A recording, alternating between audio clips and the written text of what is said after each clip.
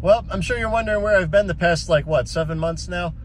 Mostly just been busy with, the firehouse and doing yard work and working on my cars. The weather's been very nice, so I haven't really been in the house all that much working on the trains.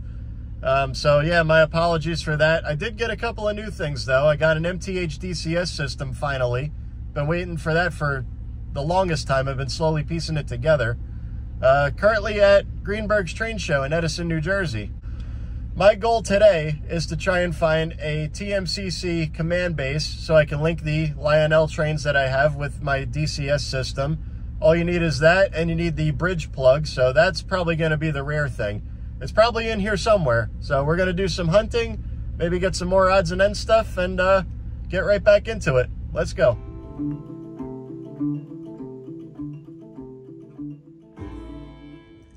Boy, am I a happy camper. Wait until you see this. Well, so for the most part, I actually got what I was looking for. Got my Lionel command base for only $40. Can't beat that. I am missing the AC adapter plug that goes into the wall. No big deal. I'm sure I got a dozen of those sitting around somewhere. This plug right here that goes to the TIU, I do not have. But there was a dealer there that said he does have one at his house. He's willing to bring it tomorrow. So big thank you to Ike's Trains. I greatly appreciate that. Hopefully it's the one that I need. I will be very happy. Got these two valve gear assemblies here for my 736 Berkshire that had a very unfortunate wreck the other day and broke one of them. So might as well just get a matching set left and right. And to make it an even 20 bucks, got a taxi cab. Goes in with the layout, 1957 Chevy, so still period correct to my layout. But here's what I was not expecting to get, and I am so glad I did because I never actually thought that I would get one of these because the prices of these are out of control lately. Got this gorgeous, gorgeous set here. Big thank you to Brady's Trains. This man came to sell. Got the 1947 version of the 671 turbine. Matching tender. It looks like the steps on the tender were replaced, but it was done very well. You almost can't even tell unless you look really close on it. And I got these gorgeous passenger cars. I've always loved these. And also have New Jersey names on them. Chatham, Maplewood, Hillside. All of the lights do work. They are not perfect. They do need to be cleaned up, but all of it's there. So I'm always down for a project. The engine does run. It's very sluggish, so probably just needs your basic brushes, oiling, greasing, that whole bit. So we're going to dive into this. I'm going to take them all apart, clean them up, and we're going to see how they run. Now, if you've never taken one of these apart, this is probably the easiest locomotive Lionel has ever made to fix yourself.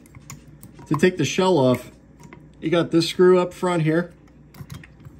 You got to take this back plate off of here. Once you do that, the whole thing just slides right up. The chassis is its own unit, and you can access everything right from there. All right, once you remove those, you got the short screw up front. You have the two long ones in the back.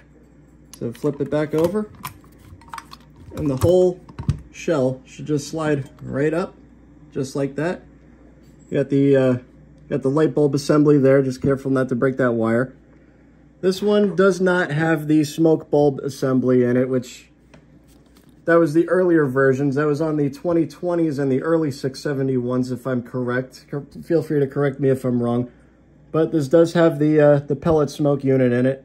I do not have any pellets, unfortunately, and they actually discontinued them. But here's what you got. This is just a weight. You got your E-unit here. The E-unit does cycle freely, so I'm not too worried about that. The wires, they're brittle, but they're not broken. I'm probably just going to rewire this engine anyway. This is not the atomic motor. The back end is similar. Pretty much the same motor that they used for everything back in the day. But you could see all of this dried up grease. Like, this doesn't even feel like grease anymore. That's just like muck. And that would be why the engine is running the way it does. Very easy to fix that. So the first thing you're going to want to do when you try to remove the motor, you got this plate here that should just pop right up. Just like that. Obviously this thing looks like it's been serviced once before. It's got some dents and scratches in it, but that's fine. But look right in there. Look at all that dried up grease. You can tell if this thing was serviced, it was many, many years ago. Look at that, it just comes out in one big chunk. So don't be afraid to service these locomotives on your own. These are basic hand tools. Like here, you can take this whole engine apart with just a flathead screwdriver.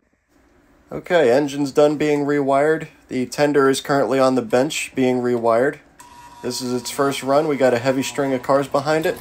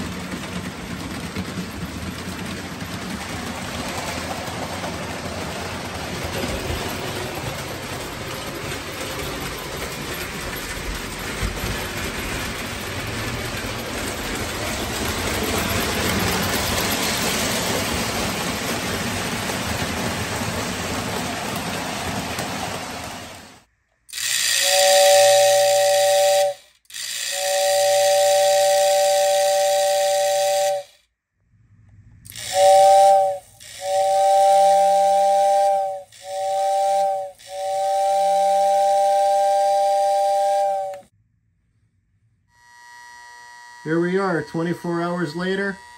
Engine is all rewired, greased, oiled. Put the decal on the front, rewired the tender, greased and oiled all that. Yes, I know it's supposed to be a 6-wheel tender. Oh well, it still looks good.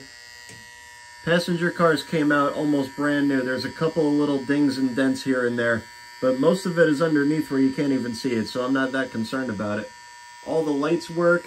I actually managed to save all the original wiring inside the passenger cars. They weren't even brittle. The only things I had to rewire was the flying shoe couplers.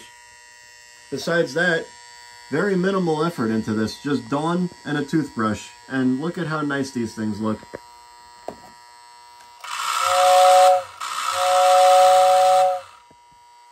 This thing runs so smooth, there's not even enough voltage on the track when it's running to blow the whistle. Like here we are at 13 volts. 13 volts gets it going really good. I could drop it down to 11. Drop it down to 10.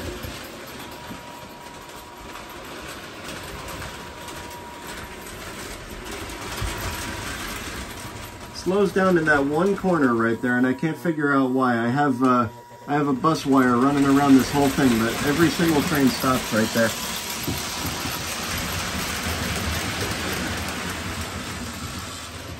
See, I'm trying to blow the whistle, can't get anything. A little something there.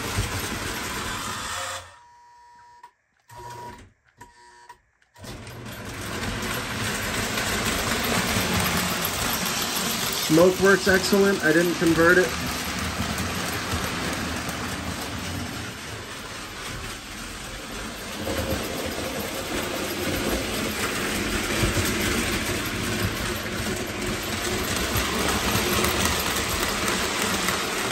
Just what a beautiful looking set.